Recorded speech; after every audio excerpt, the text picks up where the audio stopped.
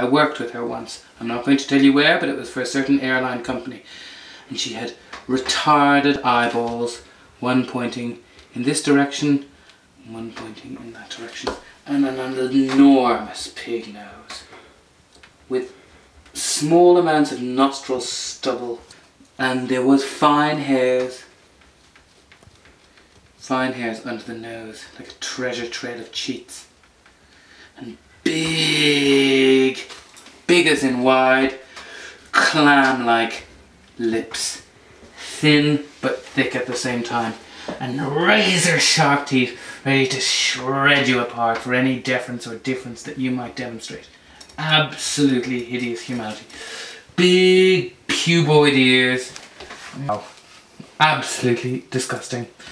And then tight hair, tight but large, hanging over us like a scorched tire. Very tight curls. Very, very, very tight curls. The kind that can only be achieved using some sort of other product, a non-natural process, an NNP. And she had curls that were just pointless and self-sustaining, like some sort of virus. And she had a wibbly wobbly neck and really big broad shoulders that stretched down too far and narrowed to too thin a point for such fat muscular arms on a box body. And this is all in an airline uniform. This is all in an airline uniform over big unhappy box boobs, but this was pulled tight across that cleavage and never seemed to meet, and many's the button were lost and pinged out. And the shirt coming together just about covering a vaginal cavity of a belly button, shirt pushed together with straining buttons that cried distraction and unhappiness at the task they're asked to perform.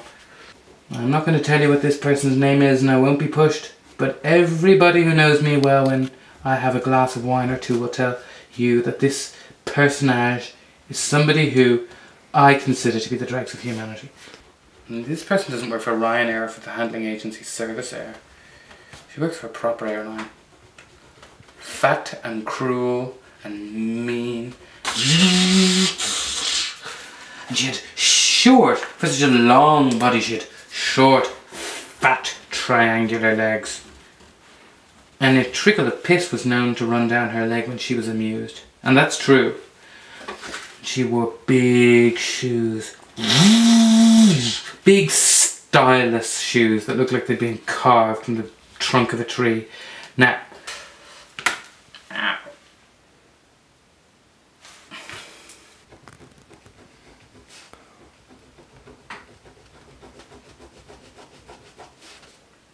after the smoking ban was passed, she'd sit at her desk eating a cheeseburger and smoking a cigarette, chewing and smoking, sucking the smoke through the food and blowing it into the extractor fan above her head. And this did not suit her at all, because as everybody knows, squares, diamonds and stripes only highlight the physical degeneracy of the individual, whereas circles, lozenges and twists are more sympathetic.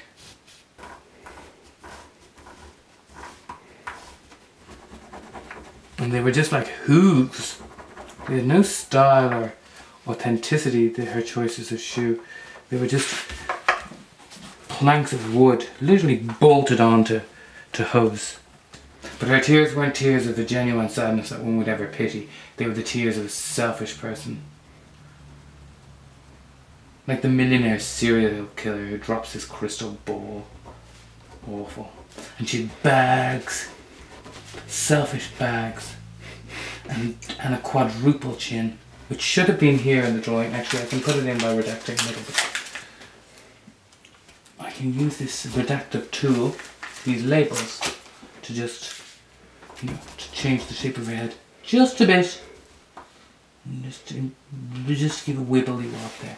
There we are. Yeah, that's more or less her. There she is.